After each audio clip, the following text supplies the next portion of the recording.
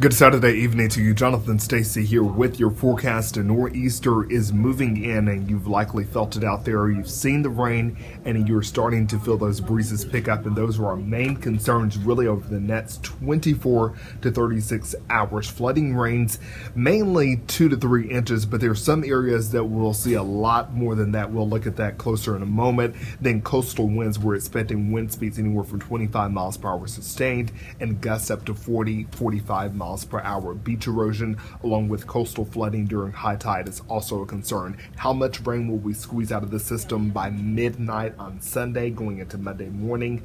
It looks like the main focus will be southern Duval County all the way through St. Johns County, Flagler County, and parts of Putnam County getting in on some heavy rain. I'll also include Clay County in that as well. We're looking at anywhere from 3 to 5 inches of rain in that immediate area as those storms continue to move inland offshore.